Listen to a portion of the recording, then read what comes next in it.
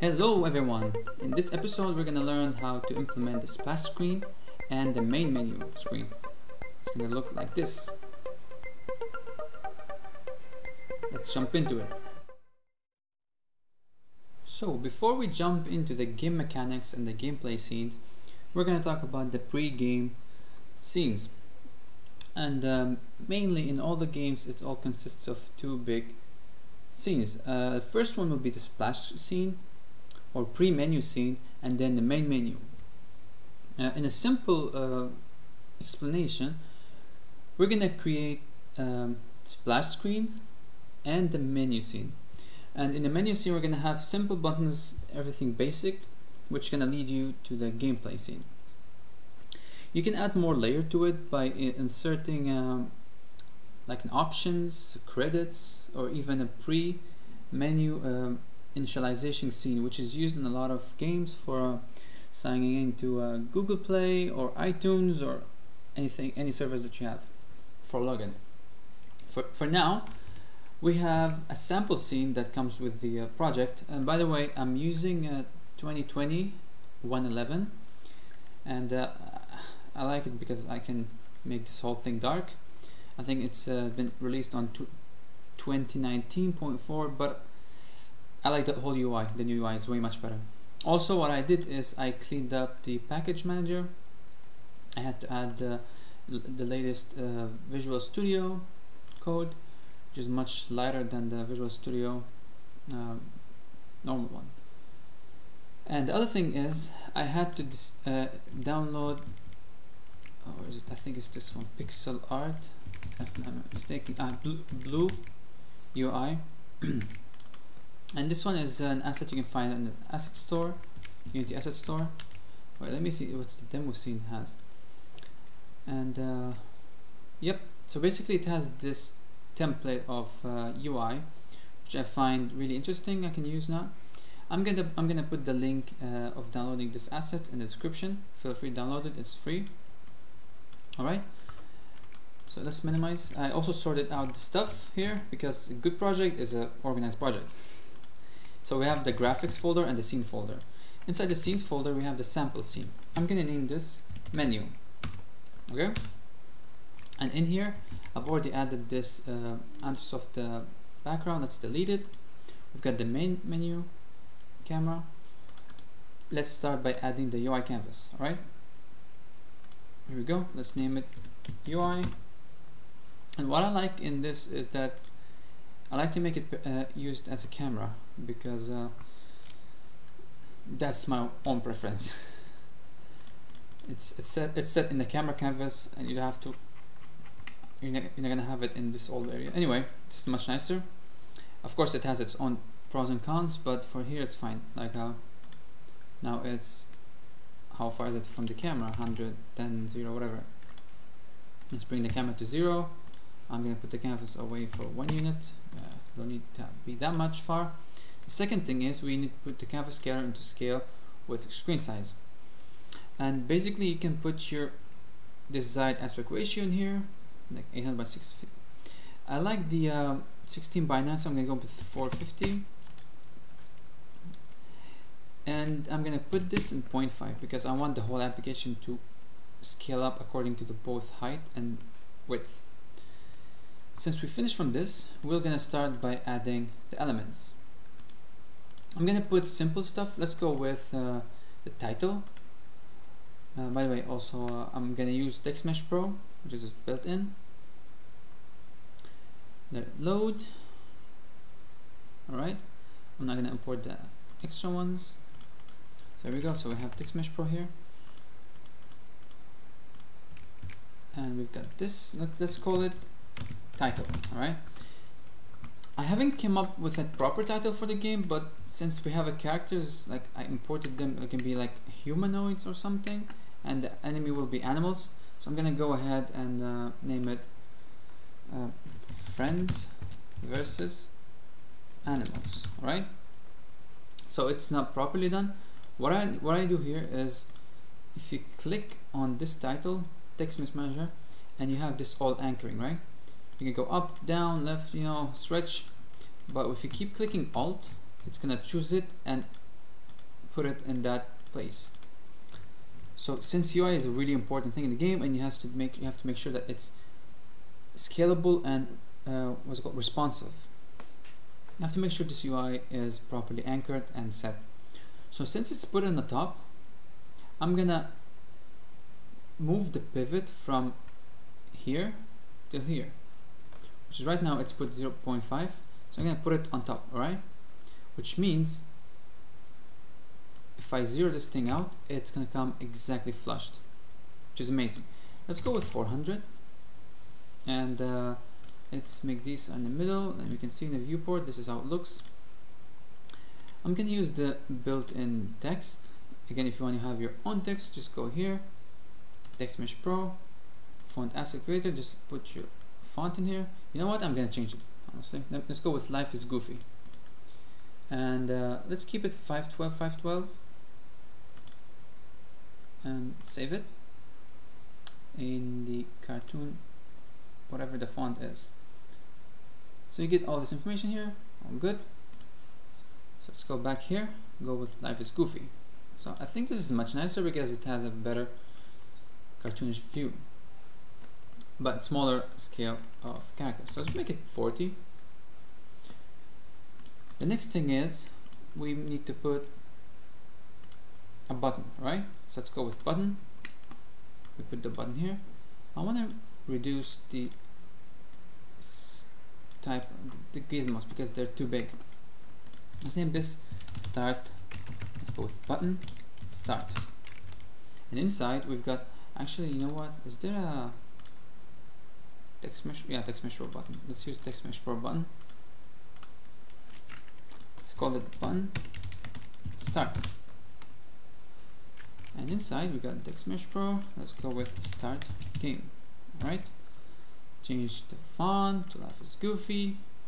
We put this middle. That's cool. So I think the font itself is slightly high, like going up. That's why you see here it's I have it centered, but still it's slightly going up, which is not a problem. You can always play with this stuff. Like here, if you go here, you can slightly push it down by changing the upper anchor to, like, let's say 5, and we're good. Here we go. Start game text. Alright, so right now this button has nothing in here. We're gonna keep it as it is, but we're gonna change the sprite of the button. We got this assets, the blue, which is using the atlas. So if we click on this one and go to sprite, we can see the elements. Like you see all the elements here, all of them are sliced properly. So we can use this one, button, locked, pressed, button. So it's called button, that's it. So let's use it. Let's go button. Here we go. Button hover. Oh, I think it's fine. We go with button. Something is weird about this, if you can see in the middle in here. I think it's not sliced properly. No, it is. Maybe because it's compressed. Yeah, something is funky. Simple. Maybe it's not supposed to be sliced.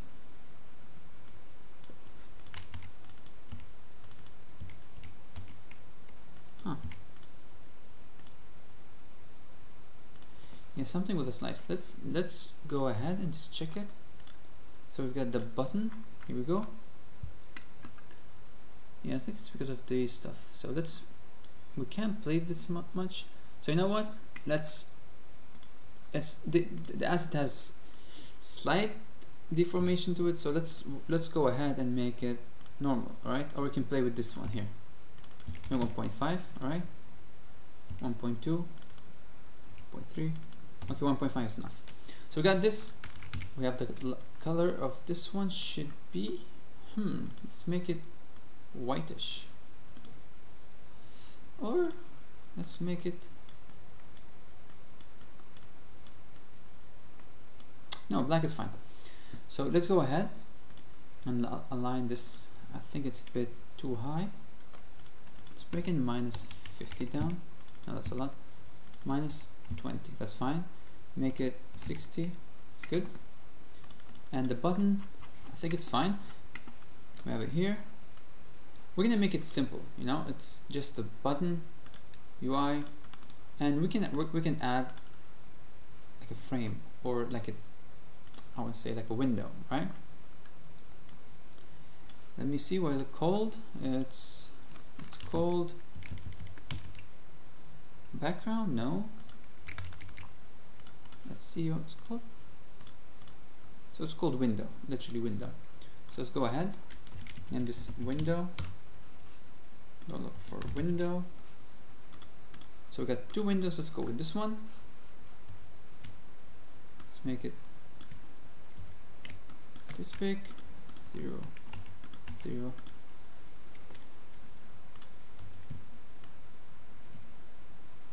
We don't have to make it aspect ratio aligned, but let's go 400 by 275. All right. Actually, let's go with 400. No, 200 is enough. 275.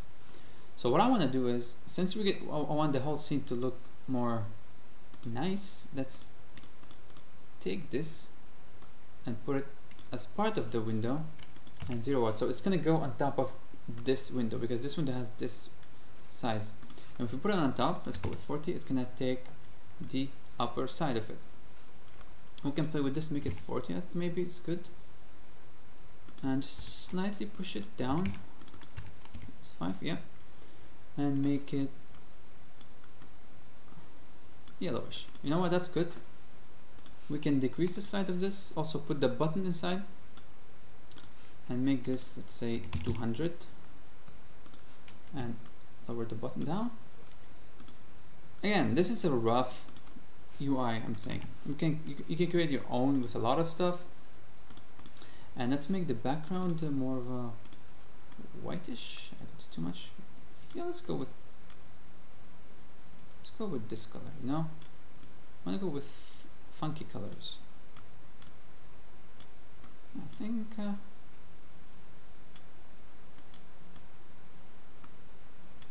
I don't know. Now I feel I have a lot of choices. Let's go with this one, okay? That's a good color for me.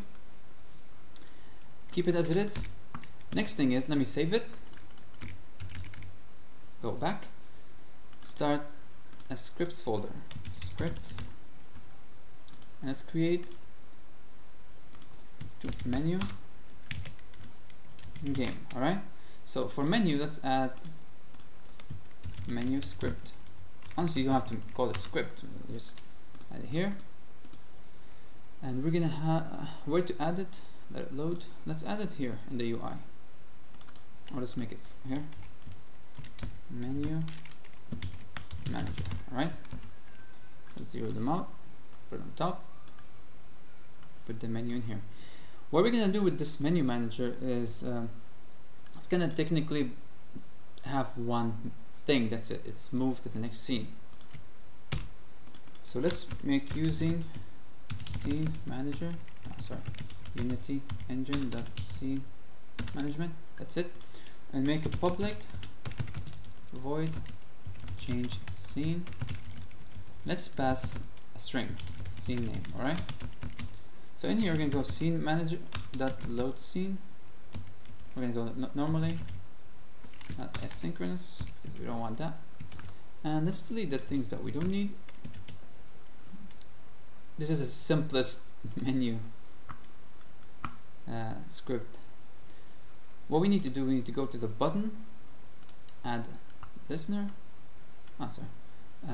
grab this object, put it here, or you can simply just grab this, click scene, and go to the menu, main menu, object, this one, and you have to navigate to the menu, and then go to change scene. So far we haven't made the next scene, but I'm going to call it game. Alright, so with this we've finished our menu scene. The thing we have to do also is the splash screen, right? So each splash screen has its own way of doing it. You can create it manually, you can add it within Unity. Since I'm using the free version, it comes with a mandatory splash screen. And if I click preview, you can see here, that's the splash screen. So let's go ahead and do something here. I want this one to be, I want the background to be fully black, okay? And I want to add logo. I'm gonna go with this one. So if you go preview, you can see it's not looking good. Looks really bad. So let's go make it the background white. And the reason it doesn't look good because we're getting light to dark, so we have to go dark to light. So this will have this whole thing with it. And you can choose if, by the way, you cannot take Unity, you have to purchase it, the Plus or the Pro. So what you can do, you can put them together, or you can go sequential, right? So if I go sequential, it's gonna go Unity and then the company, for example. But because this one we don't need to wait for 2 and 2, which is 4 seconds. Let's wait for only 2 seconds, which is going to show all this whole thing. And you can choose the type of the whole thing here. Like static means they just show up, but dolly means they slightly, you know, zoom in. So I'm going to keep it like this, right? And now I have a change of heart here. I'm going to make the background white.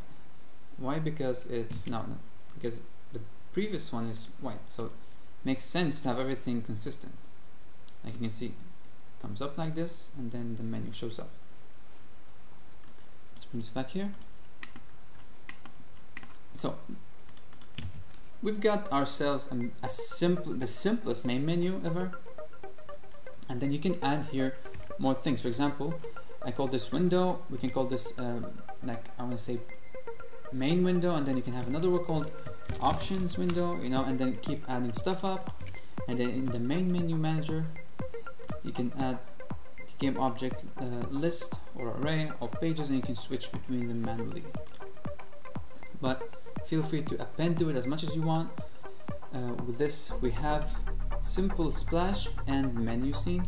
And the next episode, we're going to talk about the exciting stuff, which is the gameplay. And I hope you enjoyed this episode. If you did, hit the like and subscribe button. Also, support me on Patreon if you can. I would really appreciate that. And you can find the source code in the description below. Also, join our Discord channel with our small community of developers. Other than that, thank you for watching, and I'll see you in the next one. Bye bye.